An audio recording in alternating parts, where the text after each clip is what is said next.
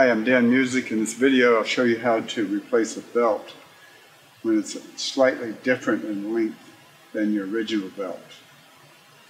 The motor is mounted with 4 carriage bolts and nuts.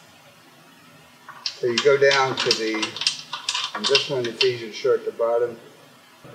So to adjust the motor, you loosen the nut on the 4 carriage bolts. And so you do that with all 4 carriage bolts. You let it slide down. You can see that there's a slot above the bolt. So if you're using a belt that's slightly longer, you can slide the motor down and it'll tighten the belt, same as it is down here. So once you get your motor aligned and the belt is tight, you put your level on here, make sure the motor is level, and then you tighten the 4 nuts